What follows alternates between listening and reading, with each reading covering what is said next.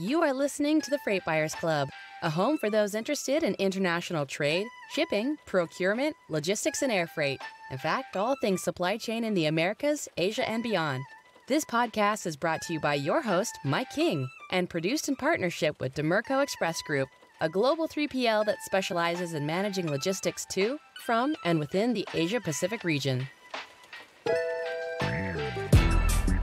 Hello everybody, welcome to the Freight Buyers Club, which, as you've just heard, is produced with the support of Dimerco Express Group.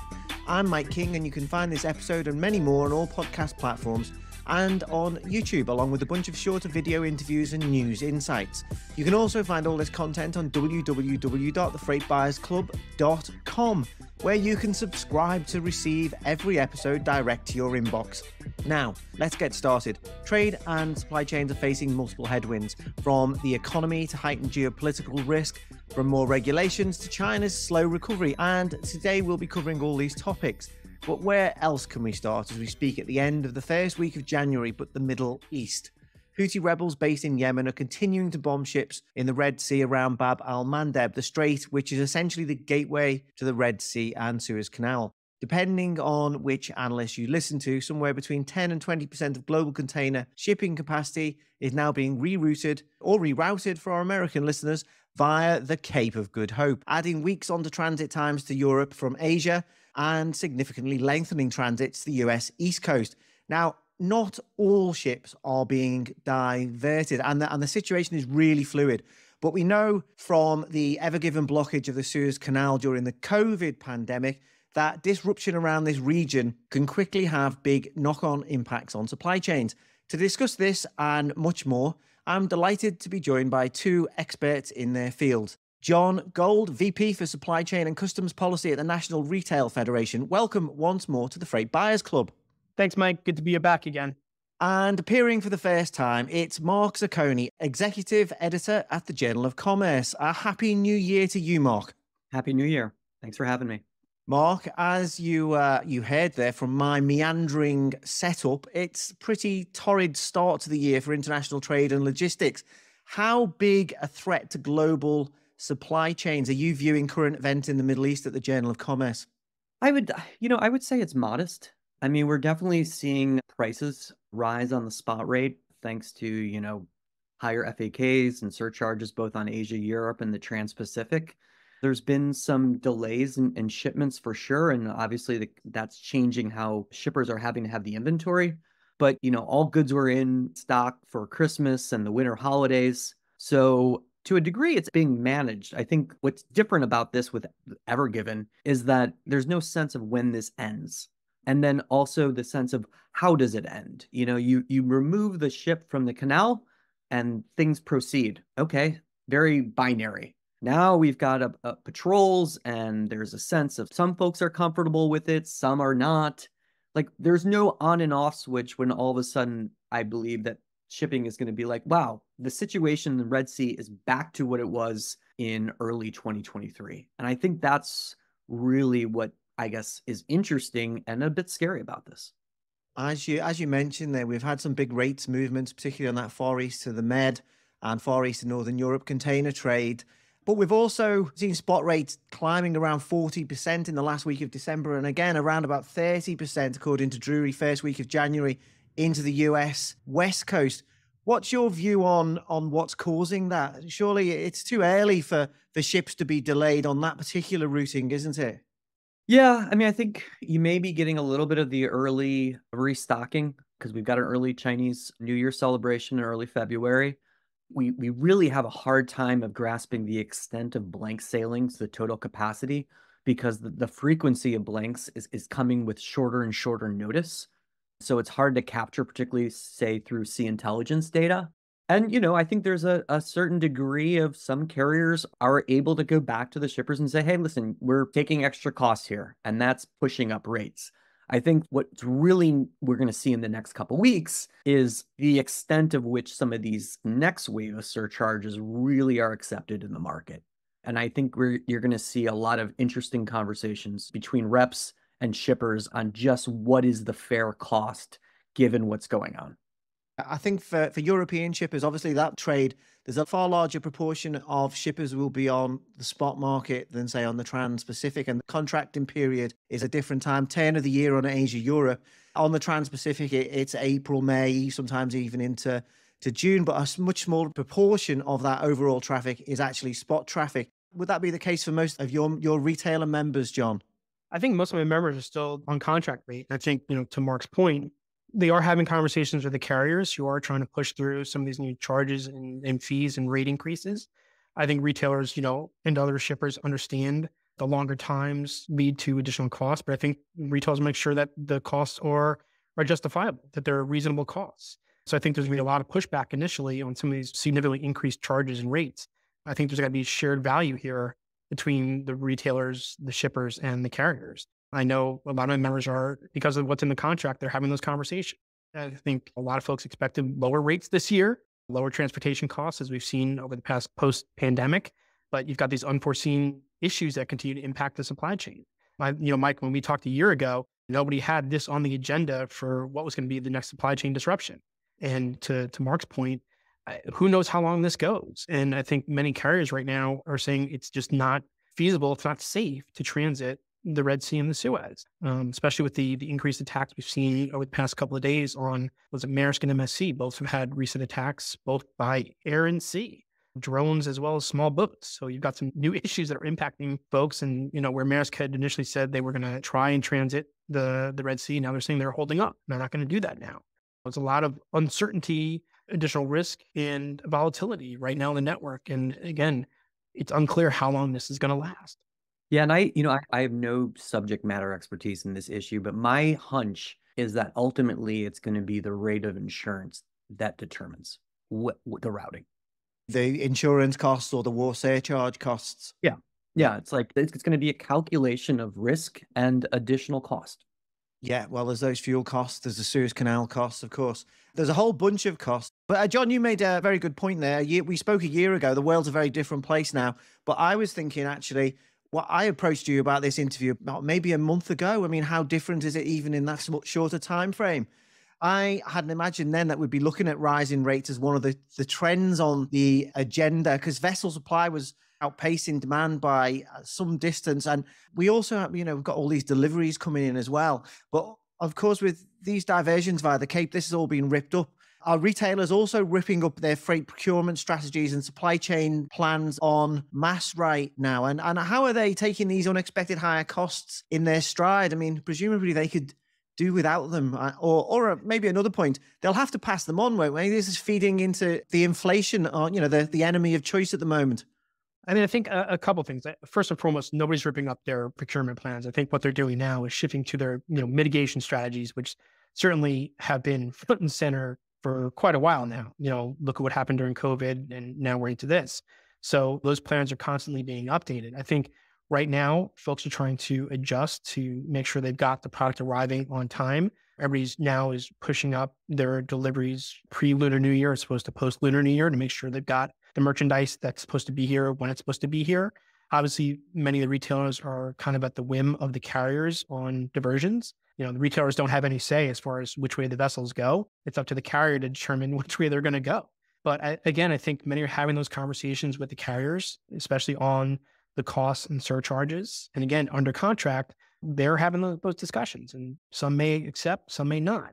I think the last thing, a retailer wants to do at any point in time is pass along costs to the consumer. So I think depending upon the retailer, they've got their strategies on how to adjust and deal with some of those costs. But again, it's this unknown of how long this is going to occur. And then it's the kind of the ripple effect downstream. The longer this goes, what's the impact then? If you've got carriers and vessels that are out of position, does that impact again, kind of post-Lunar New Year, getting everything back and getting shipments flowing once again? What's the impact on the U.S. infrastructure with the diversion? If you're going to see a significant ramp up in diversions to the West Coast, are the ports ready? Are the rail lines ready? Are the terminals ready? Is that conversation happening now to avoid disruption issues? That's certainly one of the things that we continue to push now, is making sure stakeholders are talking to each other to know what's happening with diversions, how much cargo is now going to flow to the West Coast, and are they prepared so we don't get into congestion issues, which lead to additional costs and delays. Yeah, we're already seeing a pickup in transloading activity out of Southern California. Yep. So yeah, it's changing things. I quote Donald Rumsfeld. I mean, the tangible intangibles, there's quite a lot out there, and this will unfold as time goes on. But let's look at one of those near-term domino effects, if I may. Lion Litica says the impact of the diversions around the Cape will impact slots available for departures from Asia starting from week 4 of 2024 onwards, with significant drops in Asia, Europe, and Asia, US, east capacity of up to 30% on certain weeks. That's getting very close, that week 4 period, to final loadings ahead of Chinese New Year, factory shutdowns in February. It's not really the ideal time to have your cargo rolled, to say the least. I'm hearing myself that lines are telling people to pay premiums for guaranteed shipments, and it really doesn't bode well for shippers. What are you hearing out there in the market from your sources, Mark? Are these schedule changes storing up trouble down the line for shippers, for the US logistics system itself? I haven't heard that. I'm curious, where did Liner Teca come to that? How did they come to that conclusion? Well, I haven't been back and been through their report with them, but I could do. Yeah, no, I'm just, I'm curious of what they're measuring to forecast that disconnect. Because when we look at it on the equipment side, if we look at kind of the import-export imbalance, things are pretty good on the Asia loading ports. And on the port performance metrics across the coast, on West Coast, are quite good.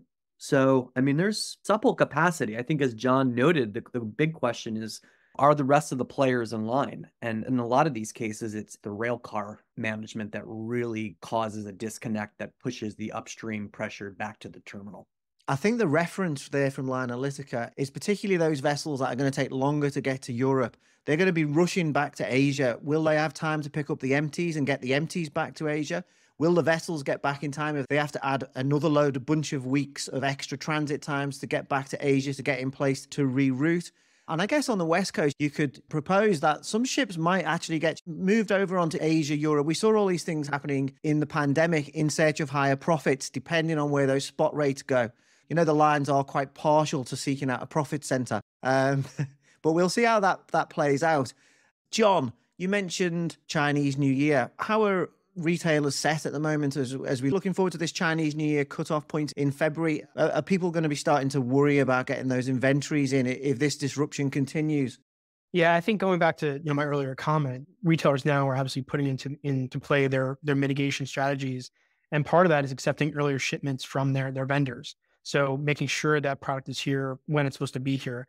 Obviously, you're looking at spring merchandise coming in now, Valentine's, stuff like that. So retailers are doing everything they can. And I think that helps with the diversions, whether you're going around the Cape of Good Hope or going direct to the West Coast instead. So, retailers are certainly trying to make sure they've got product here when it needs to be. So it's going back to the playbook of, we've got a disruption. What do we do to make sure we've got the inventory on hand? I mean, the good thing coming out of the holiday season is that retailers aren't stuck with the excess inventory that we saw during COVID. I think retailers got through and are now back to pre-pandemic kind of inventory levels. So they're not going to have that excess like they saw. But again, now the focus is getting the product here that needs to be here for the next selling season.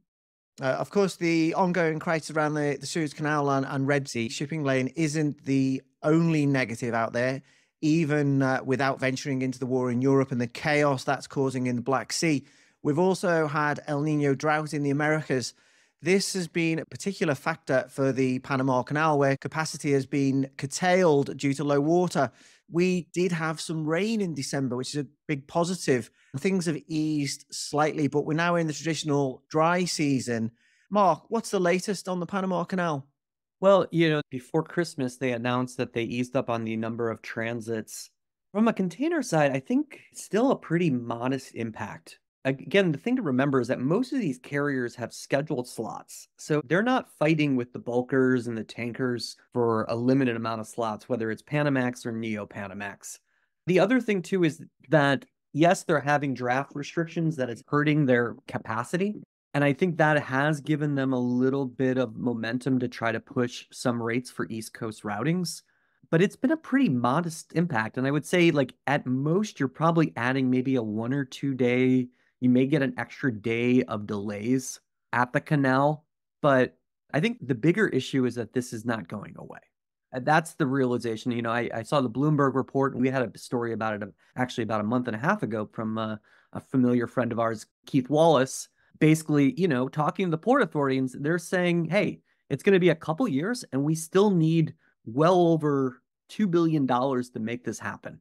So unless you believe that the rainfall is going to dramatically change and the water basin is going to somehow heal itself, it's going to take time. Another great story from Mr. Wallace. Well done, Keith. Some of those ships scheduled to transit Panama to the US East Coast had actually been rerouted via Suez Canal, only for that route to then be attacked. So it's all a bit of a perfect storm for global trade. But while it's a nightmare for ocean carrier network planners, it's going to be great for the bottom lines of some of those carriers and possibly for the middlemen, the 3PLs, the forwarders, the brokers. Does this leave shippers as the only losers here if this continues? Mark, John, fire away. I mean, I certainly hope not. I think, look, as Mark noted, on the Panama Canal, I mean, we're not seeing too much of an impact from my members' perspectives. They really haven't seen it. I think they're planning appropriately. But again, this is where you've got to have that shared interest. Again, it's not just going to be the shipper who pays for this. I think shippers are going to continue to push back, especially as they see any additional fees and charges that are unreasonable. And certainly we've got the Federal Maritime Commission who's paying very close attention to this. They put out their statement a couple of weeks ago saying some of these are reasonable, but they're going to pay close attention, especially after everything we saw during COVID. They're on top of it. So certainly if we start to see some of this, they will certainly hear from shippers across the board who are concerned about being gouged for some of these issues. On that point, I'm glad you brought that up, John, because we saw, I think it was 2 days ago, we had a guest column by Peter Friedman of ACTC encouraging the Federal Maritime Commission to use this as an opportunity to look at how they provide transparency on some of these additional surcharges, because as of now, it's more of a checking the box of did you file it? And granted, there's a lot of big issues there in the sense that the FMC, again, does not regulate rates. But I know Chairman Maffei has raised questions during the height of the port congestion of just how are these fees being assessed?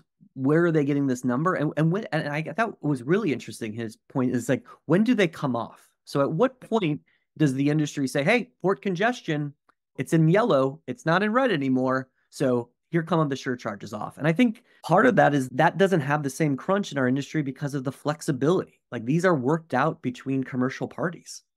No, absolutely. And unfortunately, it depends upon the shipper and the relationship with the carrier as well, how that all works out.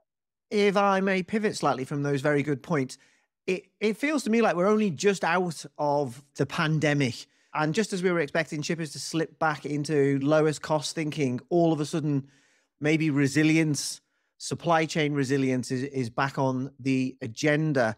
Do either of you think this will encourage some of the concerns about lengthy supply chains that became heightened during the pandemic to sort of rise back to the surface? I'm thinking China plus one, friendshoring. You know where I'm going with this.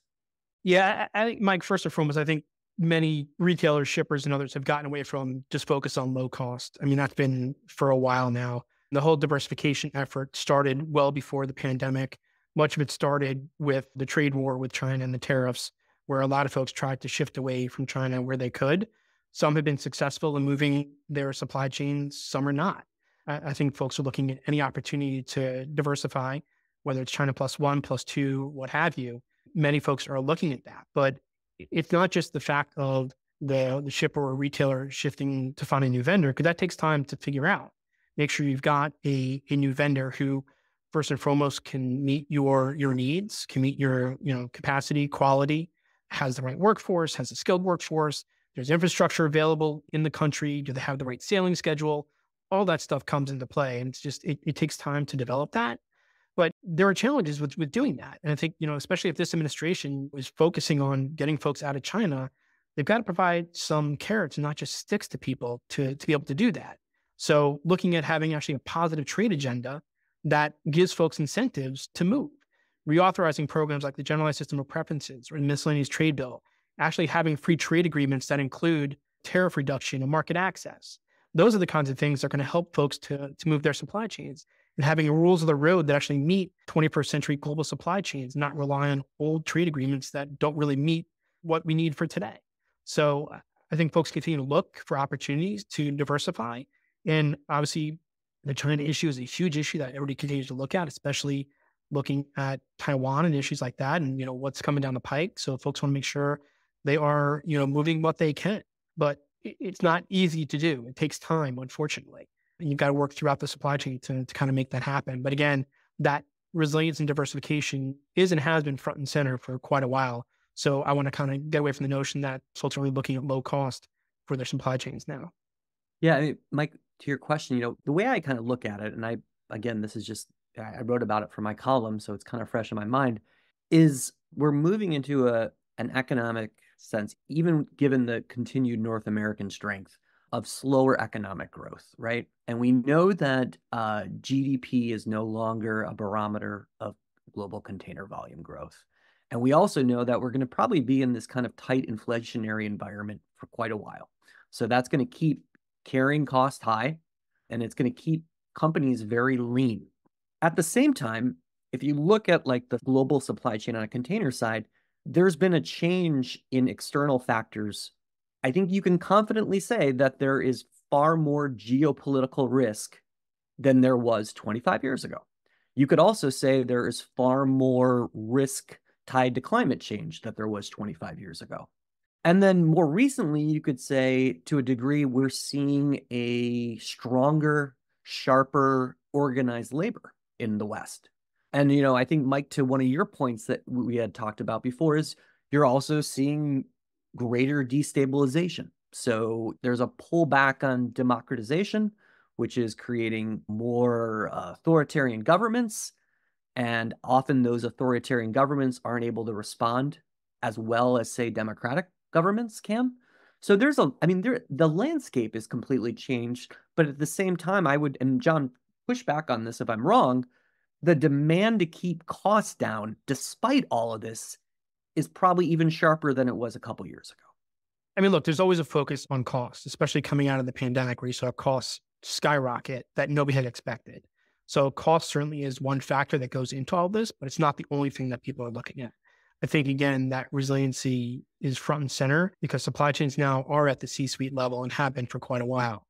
So folks want to ensure, one, you're getting the right product at the right cost, but make sure you actually get that product. So that diversification is important. But again, cost is one component of the overall thought process when building out your supply chains. Thanks for that, guys. We'll just take a short break. We'll be back with you in a second. This podcast is proudly produced in partnership with Dimerco Express Group, a trusted provider of global shipping and contract logistics services in Asia, Europe, and North America. Dimerco's particular strength is in Asia, where it gives shippers the freight capacity and local market expertise to streamline freight movements to and from the region, particularly for trans-Pacific lanes. With 130 forwarding and logistics locations across China, India, and Southeast Asia, Dimerco connects Asia with the world like no other global 3PL. You are listening to the Freight Buyers Club. Welcome back. Mark, I want to come back to your geopolitical risk that you mentioned there in a bit more detail in a second, unpack that slightly. But just for both of you, someone used the word carrot and stick before.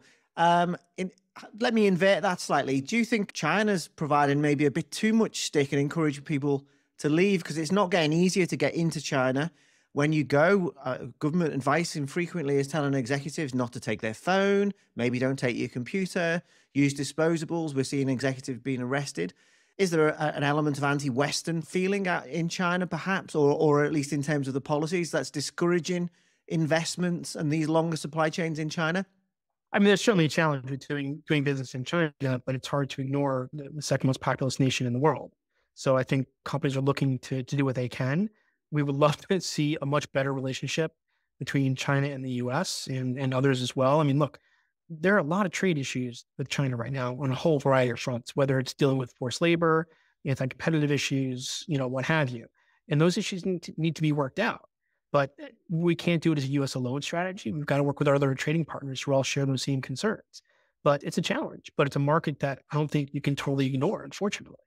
Yeah, and importantly, a lot of those Chinese companies that saw their business shift have set up in Vietnam and so on. So it's, to a degree, I mean, this has been part of China's plan already. So as long as they're moving upstream or, higher machinery, they're okay. They still have control of it, even if it's in another country. Yeah, as you say, that's very understated, that trend. I mean, you see that in India, you see it in Indonesia, you see it in Mexico as well. Just back to your geopolitical point, Mark, because we've got a lot going on in 2024. I quote Michael Every, who's appeared on a few of my podcasts. He's a global strategist at Rabobank, and he's calling 2024 a global contest between democracy and autocracy as countries that account for half the world's population go to the polls. Even Russia is voting, although there's a strong suspicion, says cynical me, that Vladimir Putin might win another jaw-dropping majority. But can I ask you what your view is of this contest through the lens of the future of globalization and reshoring and China plus one? And let me throw a few things out there. We've got all this geopolitical risk right now that you mentioned over Taiwan. Well, they vote in Taiwan on January the 13th amid these rising tensions between China and the US. Later in the year, we've got elections in Indonesia and India, both attractive options for companies seeking alternatives to China, but both coming under a bit of criticism for what is viewed as a diminishing of democratic principles. In Indonesia, a country I've lived in for many years, for example, we have the son of current President Joko Widodo, popularly known as Jokowi. His son is a running mate of his current defense minister, who hopes to be the next president. It feels like nepotism at best, at worst, an effort to maybe establish a political dynasty. In India, as you both know, Mahendra Modi's nationalism, authoritarianism been getting a lot more negative attention from the West. He's expected to win a third term there this year. Then, of course, we have the big one, US elections. There's a lot of moving parts here, I know, but what are you both expecting from politics or democracy in 2024 in terms of what it will tell us about the future of globalization or the future of trade? Because we hear this talk about value chains, as in shared value chains, and this friendshoring concept. Do you think there's a link between the health of democracy and the health of globalization and international rules and laws that govern international trade? I would say in a short, yes, I would. And personally, I would like there to be. I would like the idea that democracies done correctly foster, fair and better trade, allowing countries to build on their advantages. I think it would take a team of academics to find some kind of correlation between the two on that and container growth. But I would say you could probably make the argument that in terms of trade policy, a more democratic, active democracies are more open to trade, although, that's even the US, that's not generally always the case. So yeah, I think it's more the idea that things are different than they were, and there is more instability. Is it the death of globalization? I mean, is the post-World War II consensus international rules-based system? Michael Every, for example, would argue that that's under threat. The UN institutions, that foundation, that facilitation of globalization. Yeah, they're definitely weakened, but trade is continuing. And there's also, you mentioned this friendshoring, that there's cost to that. Like, there's a reason the big banks are warning that it's adding total cost. There's definitely inflation in the Inflation Act. It's kicked off an arms race for green energy investment. John, any thoughts on the future of globalization? Just a small topic for you. Just a tiny topic. I mean, look, globalization is not dead. Globalization is it's changing for a variety of reasons that we've discussed today. But I think, again, trade is good overall. I mean, it certainly helps nations to thrive and develop, helps consumers, helps workers. And I think that's something we need to continue to focus in on, is that for too long, especially here in the US, there's too much focus on imports being a bad thing. And it's not. Imports help support millions and millions of jobs. I mean, especially in the retail industry, we support 1 in 4 US jobs, both directly and indirectly. A lot of those are tied to supply chains, whether it's investments here in the US, the marketing, creative, logistics, what have you. So global value chains are a good thing. They help countries to continue to develop. And it's something we need to continue to remember. Whether you're shifting now away from China or elsewhere, you've got to help to develop those markets. We can't make everything here in the US. That's just impossible to do. So we can't onshore everything. And you can't friendshore everything. You've got to have that diversified supply chain, because you just don't have the capacity globally to move everything to one country. So, I think that needs to continue. I think we need to continue on, again, market opening opportunities, which help benefit both U.S. and our partner nations. But U.S. hasn't been doing that. I mean, we've backed away from things like any trade progressive programs. We've got things like the IPEF and APEF that it's unclear what those are going to do at the end of the day. But TPP would have been a great opportunity had we continued to do that. for some market opening and for some pushback against China and shoring up our other nations that we're looking to trade with. So I think if we want to have improved democracy around the world, we've got to figure out ways to continue to trade with our partners and help our allies. That's the only way to improve upon what we're going to be able to do. Mark mentioned the Inflation Reduction Act there actually driving inflation under it was one of the key policies of the Biden administration. We've got these US elections coming up. As it's festive season, what would US retailers like for next Christmas from this presidential race? What have the runners and riders got to offer you? Well, I want to go back first just in terms of the inflation. My point was more that it's creating an environment where more countries are subsidizing. So that is an overall general inflation. Donald Trump has made it very clear on where he wants to take tariffs. So I think the question is, if that comes down, how does that trade, if he can get it through and he's elected, how does that trade change nearshoring flows and everything?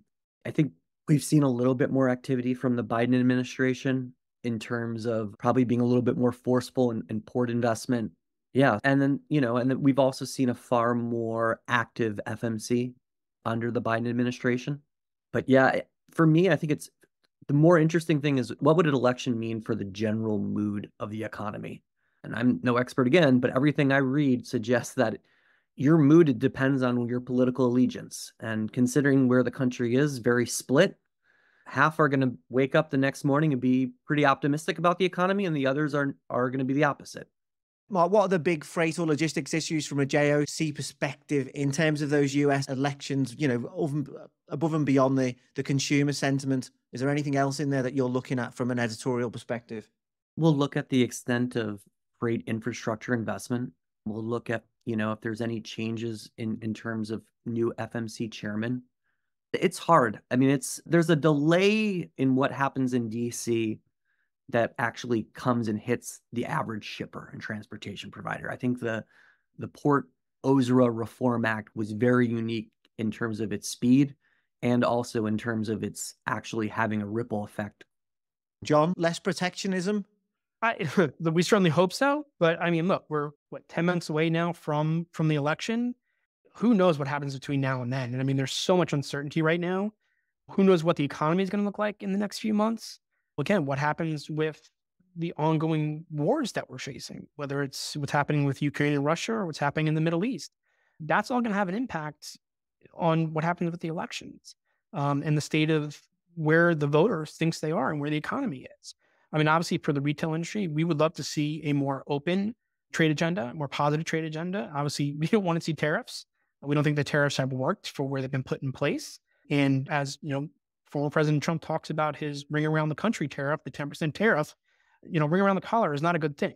And I don't think our trading partners are going to enjoy that either. And they're going to look to push back on that.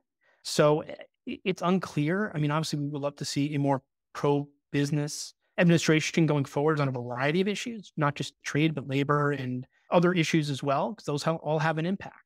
But, it's too early to tell kind of what's going to happen and kind of where we're going to be in a few months. But there are certainly some things that we would like to see in a next administration, next Congress. There are things we want to see this Congress still continue to do, again, from a positive perspective on trade and infrastructure and things like that. But I don't have a good crystal ball right now as to what's going to happen. I don't think anybody does.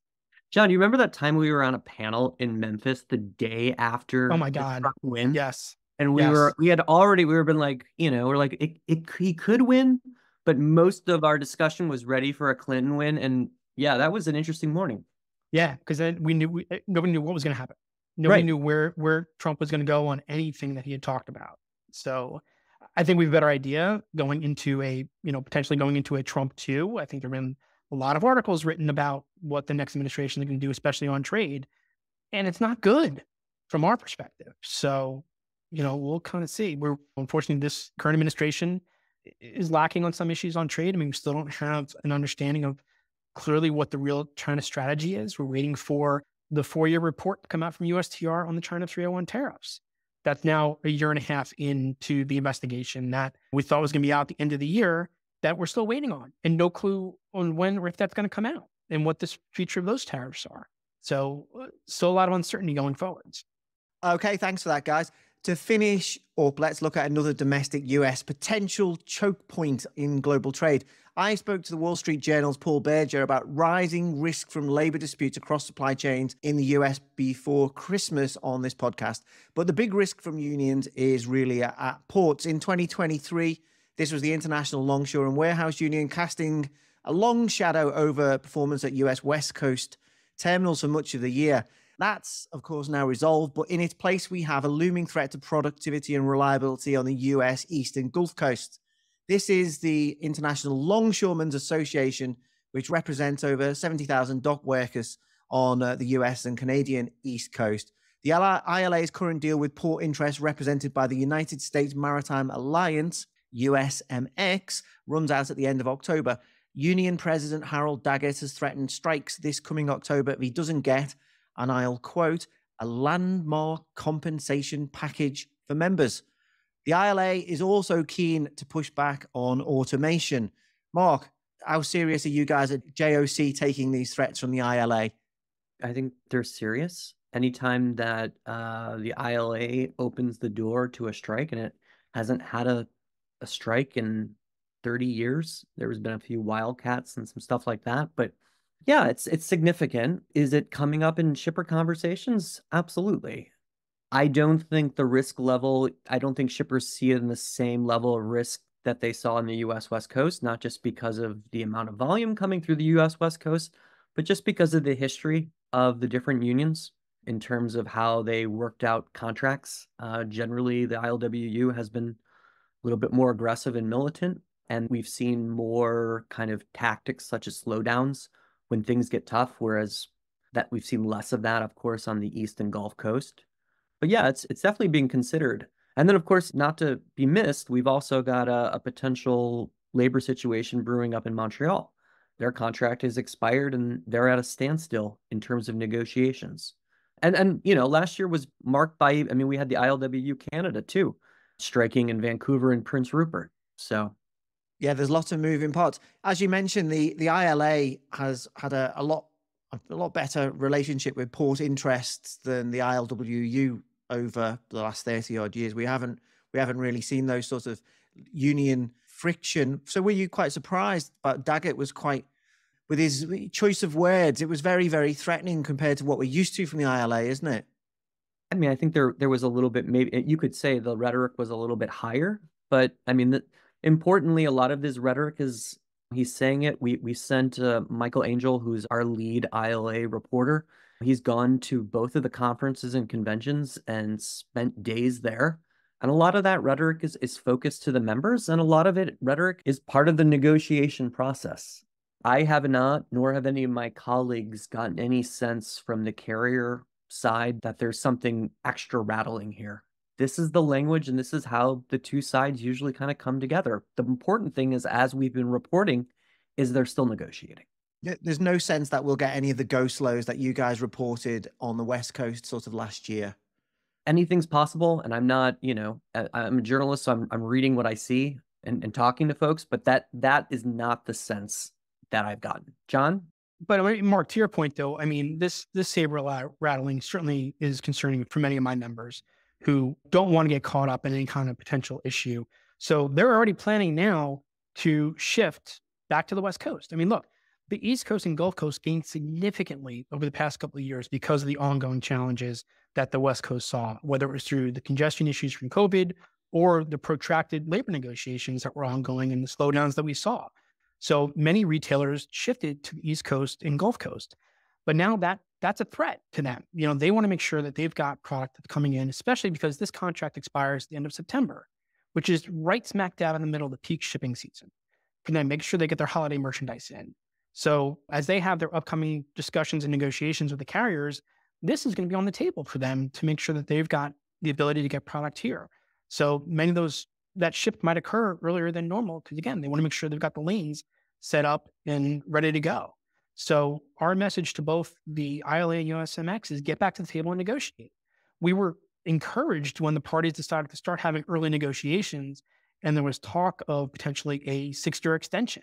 Everybody thought that was great. You know, let's have some stability, long-term stability at a port for once. And then things kind of broke down. Obviously, we saw the ongoing labor discussions last year, not just with the ILWU, but also with the Teamsters and UPS, and we saw with the rail lines. I mean, all that, we've seen more strident labor union negotiations that have been ongoing.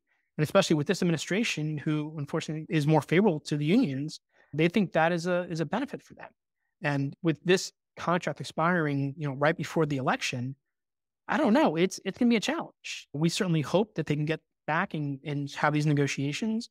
We know there are important issues on both sides, but they can't come to an agreement if they're not at the table.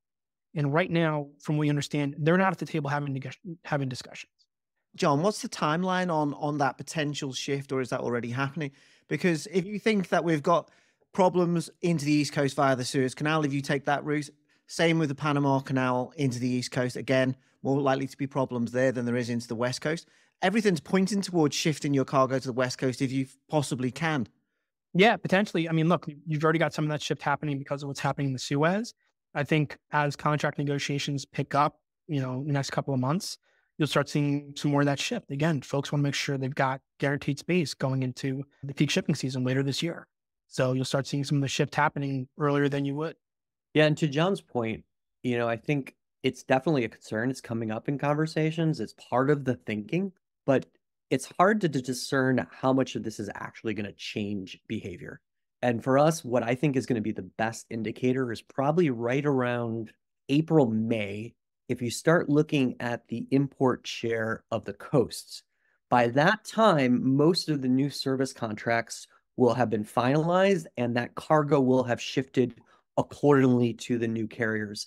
And you might start to get a sense of what the appetite of risk is. But then even then, there are so many other factors that go into that. Yeah, it's a murky business. It is complicated and complex, and is only further complicated by all the other outstanding issues that impact the supply chain. And the other issue here is what's next?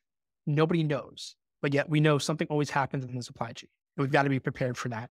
Well, it's looking healthy based on National Retail Federation, the Global Port Tracker. We're going to see a nice lift of import volumes in the first quarter. So, I mean, yeah, the good thing that the port performance metrics on the West Coast are good. East Coast has plenty of capacity. But as John noted, to our earlier talk of what exactly is the whiplash going to look like? Plenty to watch as 2024 progresses. Mark Zacconi, Executive Editor at the Journal of Commerce, and John Gold, Vice President for Supply Chain and Customs Policy at the National Retail Federation. Thanks for joining me today on the Freight Buyers Club. Thanks, Mike. Thanks, Mike. Goodbye. We hope you enjoyed this episode of the Freight Buyers Club, produced in partnership with the Dimerco Express Group. Please subscribe and follow on your platform of choice, or sign up for delivery to your inbox at thefreightbuyersclub.com. This podcast wouldn't have been possible without the fantastic editing of Karen Ball and Tom Matthews. And finally, thank you all for listening. The next episode will be with you soon.